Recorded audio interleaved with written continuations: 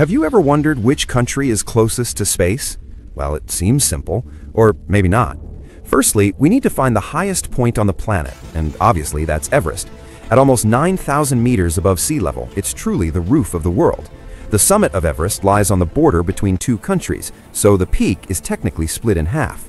The southern slope belongs to Nepal and the northern slope to China, so it seems that the countries closest to space are Nepal and China at the same time.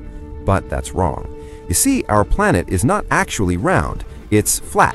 Just kidding. But the Earth really is not a sphere, it's a geoid. Because of its rotation on its axis, a centrifugal force acts on the planet, stretching it at the equator and flattening it at the poles. And due to the complex terrain and uneven mass, it isn't a perfect ellipsoid.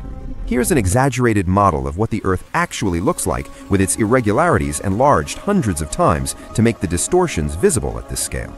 The Earth's radius at the equator is 21 kilometers greater than at the poles.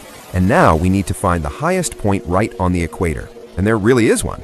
Mount Chimborazo, a volcano rising over 6,000 meters above sea level in Ecuador.